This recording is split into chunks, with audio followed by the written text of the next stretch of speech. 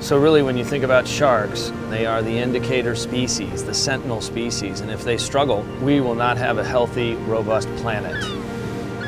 OCEARCH is a data-centric organization. It's an enterprise we built to help scientists collect previously unobtainable data in the ocean to help move the system toward abundance.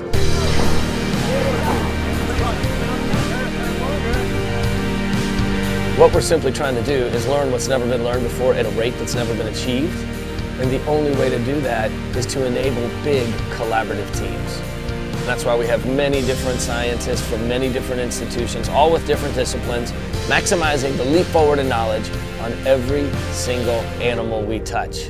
And integrated into a STEM educational curriculum. And then in the long term, the children are being educated in a data-driven, centrist way to be the practical planet and resource guardians of the future.